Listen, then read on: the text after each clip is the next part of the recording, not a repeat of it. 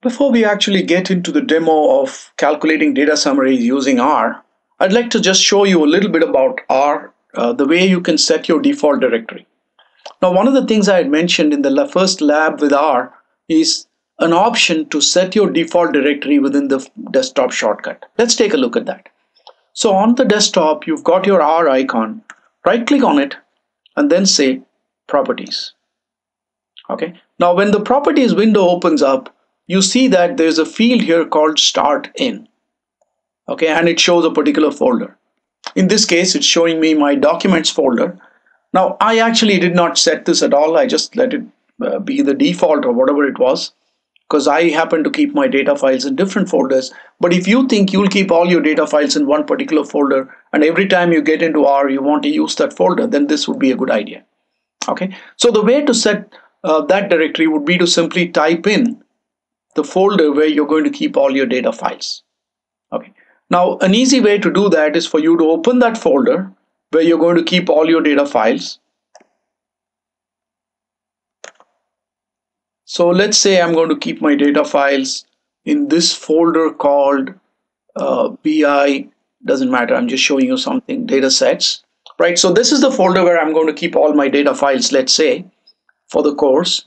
Then you get the listing in Windows Explorer and then just click. So here on the address bar, you see the directory structure. Just click to the right of that and Windows automatically highlights the whole path to that folder. All you need to do now is to copy that, Control C, and then paste it into this Start In folder, right? So I'm just going to paste it, Control V, and that's it.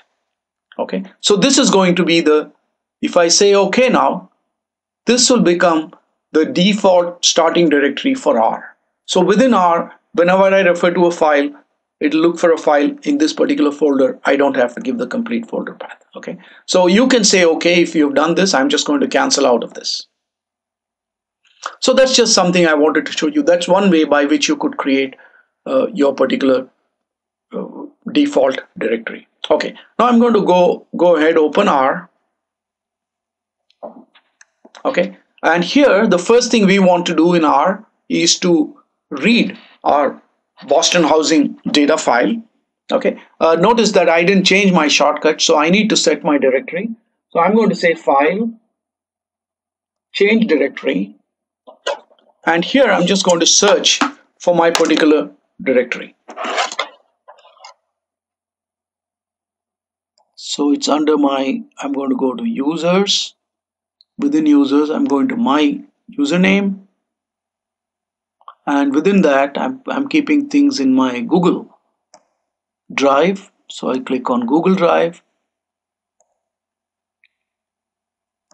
In BI, in this particular case, I've kept things by week.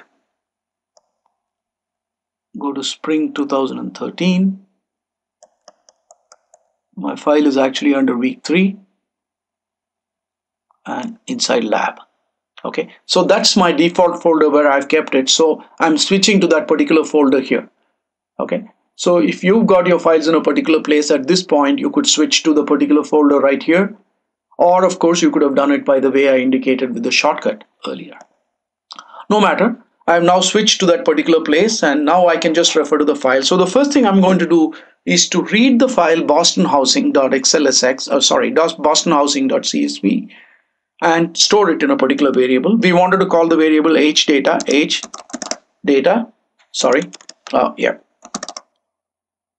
hdata equals read.csv and then type the file name.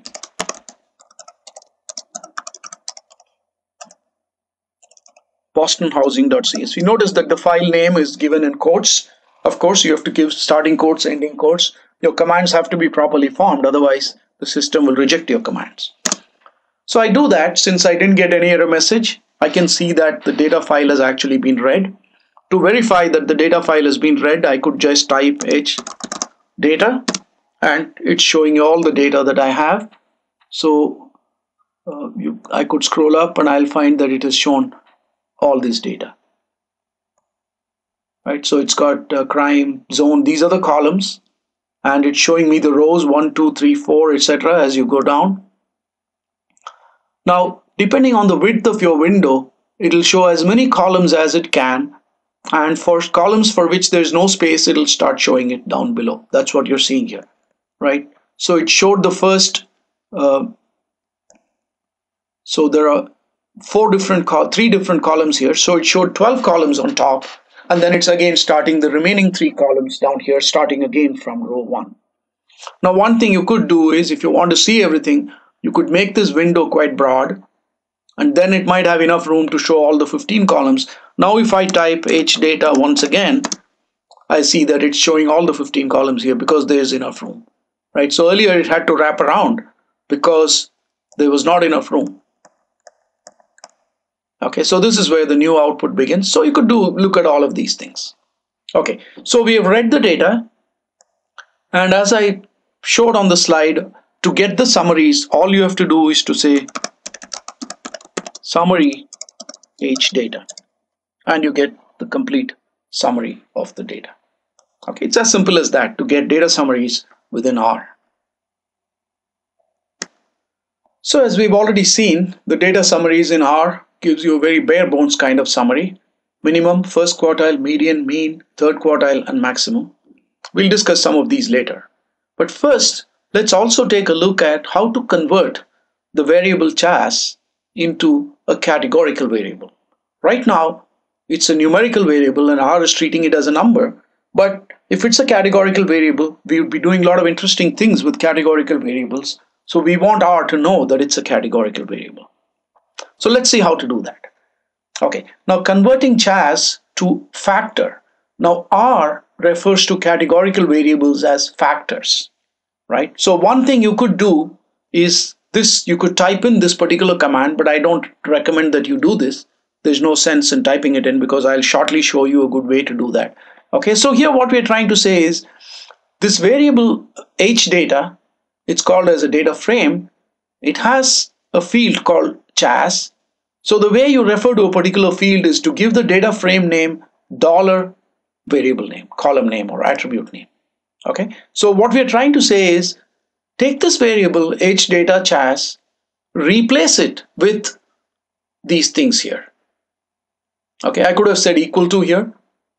I'm saying as dot factor HData chas, comma, labels C, no, yes. Right? In other words, what we are saying is, we are saying this chas has values 0 and 1, convert a 0 to no or 1 to yes, and replace all the existing values with these new values. Okay, so you could do it this way within R, but you don't have to, because I'll show you a nice way to do that within R Commander right now. Okay, much more easily you can do it in R Commander. Okay, so the first thing for you would be to start R Commander. Okay, so so now we're going to talk about how to start R Commander. I'm assuming you've already installed R Commander and that your installation is fine. So once you've installed R Commander, the way to start R Commander is by this command library R Commander, RCMDR.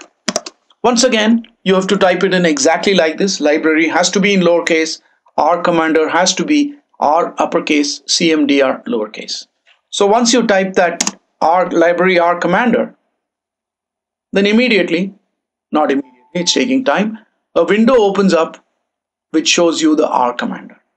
Okay, as I've already explained to you, R Commander is just a user interface for R. Instead of us having to type in commands, you make selections within R Commander, and R Commander constructs the textual command and sends it to R. R executes it, gives the result back to R Commander, which it then displays. Okay, so it's just a front end sitting on top of R. Okay, so now within R Commander, what we are trying to do, of course, is to change the variable chas to make it a categorical variable. Right now it looks like a numerical variable. So the first thing to do is to make something into your active data set. Okay, R Commander always works on an active data set. In other words, you might have loaded several data sets into R Before you do anything in R Commander, you have to tell it, this is the data set that I'm going to work on now. Okay, so whatever you've read into R is already available to R Commander. So in order to make something the active data set, all you have to do is to go to this box called data set, which says no active data set, which says that currently R doesn't recognize any active data sets, and therefore there's nothing we can do in R Commander. R Commander is the one that doesn't have any active data sets. Of course, the data is already in R, right? So there's nothing R Commander can do till we set an active data set. How do you make an active a given data set active? Very easy. Just click inside this box, and then R Commander will open up a window which shows you all the available data sets. Okay, available data sets in the sense of all the data sets that have been read into R already. Now, of course, H data is showing up here because earlier I had read in H data. Just to show you the previous demo, I had read in H data, so it's already there. It contains all the information in the bostonhousing.xls files. So we're saying, okay, make that the active data set. It is possible that multiple items could be listed here if you have read multiple data sets into R. Right now, this is the only data set, so this is all is showing up. Then we say, okay, it's read the data set, and then it's showing you here the data set H data has 506 rows and 15 columns. Just information for us to know that it properly read it, right? So sometimes if it's not able to read the information, you'll see here and you'll be able to figure out from that what went wrong. Okay, so we've read the data set. So the next thing we want to do is, of course, our goal now is to convert Chas into a categorical variable or into a factor. So to do that, we go into data, manage variables in active data sets, and then convert numerical variables to factors. Click on that and it shows us a dialog. Okay, so what it's showing you is all the numerical variables in the data set. It doesn't know which is the one that you really want to convert. We know that Chas is the variable we want to convert, so I click on Chas. Okay, and then it says, do you want to supply the names for each level? After all, Chas has the value 0 and 1. Do you want to keep it simply a 0 and 1, in which case you would say use numbers? Or do you want to give actual names to those numbers? Let's say we want to give names. In other words, 0 we want to call it no, and 1 we want to call it yes. Okay, so that is the selection you're making here. Keep it as a number or give a name. Why not? If you can give it a name, your graphs and your results and everything will make a lot more sense. So we'll give it a name. And then it says, okay, you're actually converting the variable from the existing 0, 1 to something else. Or even you've got a numerical variable, you're making it into a new variable, which is a factor variable. Do you want to store the results in the variable Chas itself? Or do you want to add another variable? Meaning you don't want to overwrite the existing variable. In other words, it's saying, do you want to add a 16th column? There are already 15 columns. One of them is Chas. Either we can replace the Chas variable itself with the Chas column itself with the new coded values, the level names, or you could leave that as 0, 1 and then create a new variable. Okay, so what we're going to say is, well, leave that as Chas itself, and I'm going to replace whatever is in Chas. So the new value will now override. The new values will overwrite what already exists. So we're not adding a new column, we are replacing the existing column. So we can keep it as same as variables. Okay, that is, we're keeping it in the same variable. So it's clearly asking us, variable Chas already exists. Do you want to overwrite it? Yes, I do. And it says what levels. For 0, I'm saying 0 means no, 1 means yes. In other words, 0 means the tract doesn't adjoin the Charles River. 1 is yes, it does adjoin the Charles River. Okay, so that's done. And in fact, you can see that the same command that I showed on the slide is the command that has been actually executed. Okay, so this is done. So now we've got a categorical variable here. So that is how you take a numerical variable and convert it into a factor or categorical variable. We've just seen how to convert a numeric variable into a factor within R. We'll be doing this, I guess, quite often when we read data from Excel and we find that we've got certain factors or categorical variables actually expressed as numbers, then we'll have to do this often. Okay, we have seen the process of how to do this, and this is just showing you the same screenplay which we've already seen.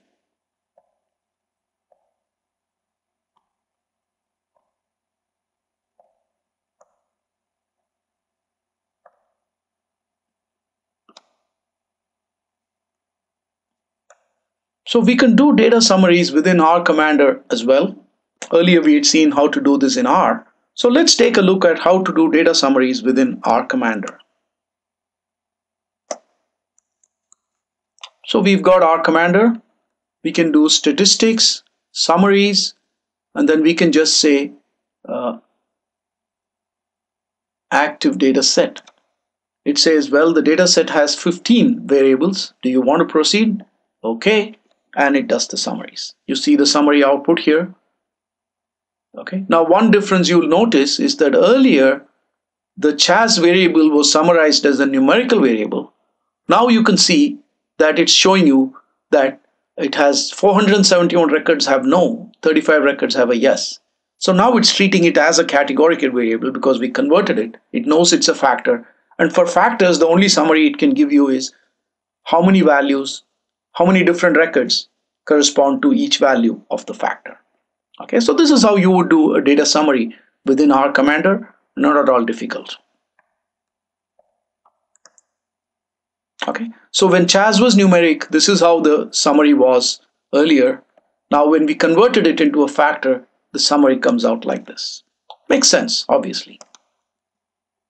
Okay. Let's see how to do data summaries within Rattle. Okay, so we are going to see within Rattle how to perform data summaries and generally get used to how Rattle works. So first of all, of course, we want to start up Rattle. I'm assuming that you have already installed Rattle. And let's see how to start up Rattle. There are two commands. One is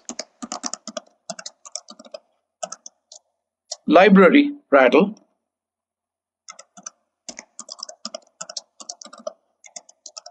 This will load the Rattle library into the system, into the R system. You have to type the command exactly as it is. And then in order to start up Rattle, you have to do Rattle open bracket, close bracket. This is a little different from starting R Commander where you type in R library R Commander and R Commander starts. But for Rattle, you have to type in Rattle, you have to type in library Rattle and then also do Rattle open bracket, close bracket. So once you open up Rattle, it comes up to this. Now within Rattle, once again, just like R Commander, you have to have an active data set on which you want to perform all the analysis. And that is where the data tab comes in. The data tab is where you will tell Rattle, this is the data I'm going to use. Okay. Now, as you can see here, it accepts several options for your data. So one is to read a spreadsheet from a file. You could do that. Suppose you say you want to read a spreadsheet, you can check, select that radio button, say, and then, go navigate to the folder. You can see here the folder structure is given here. So you can click at various places here and then, go to the place where you've got your file, select your file, and then say open. You could do that. I'm not going to do that right now. Okay, so you could open an existing file within Rattle.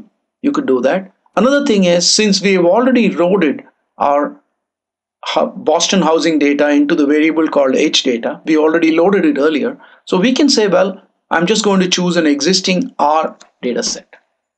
That is, it's already been loaded into R.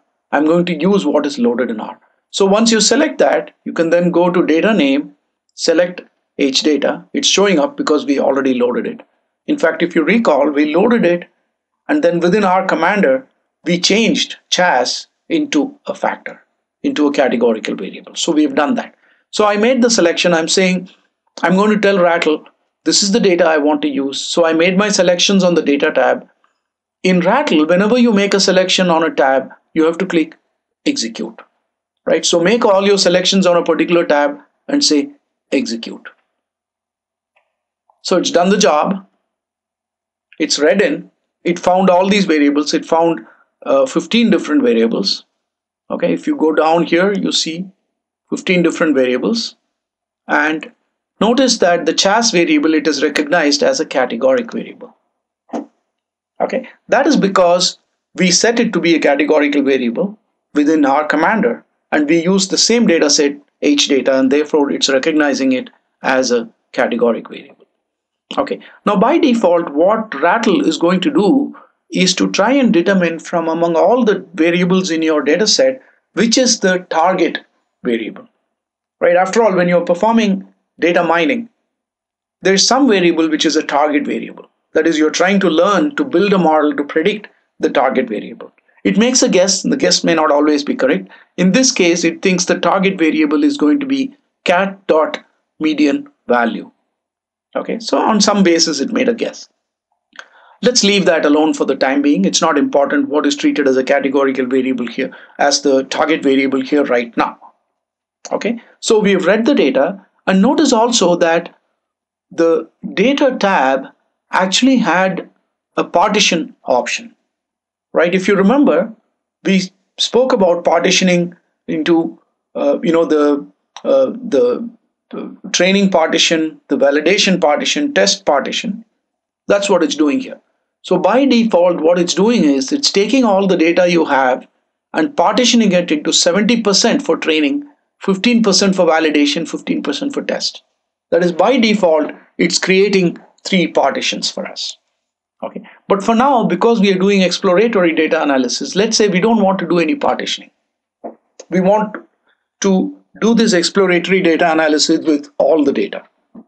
So I uncheck partition, and since I made a change in the user interface in the data tab, I have to click execute again. Okay, so now it's executed it again.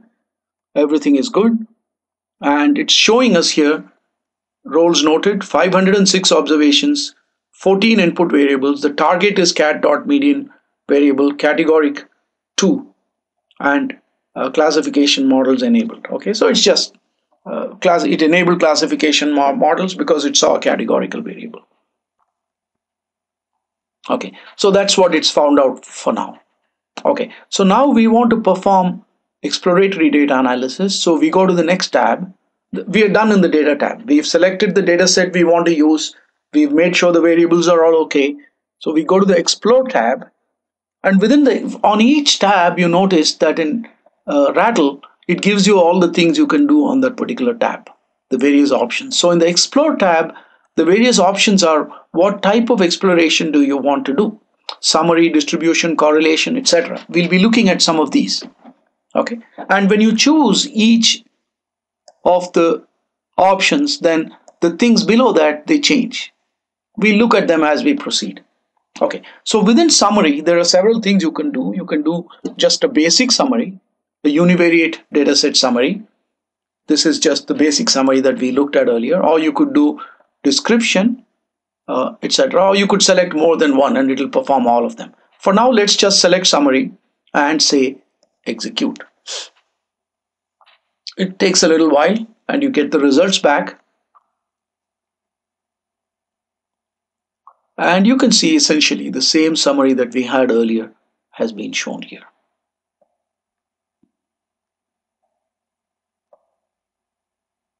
This is exactly the same summary we saw earlier. Notice that chas is summarized as a categorical variable. Okay, so this is how you do basic data summarization within Rattle.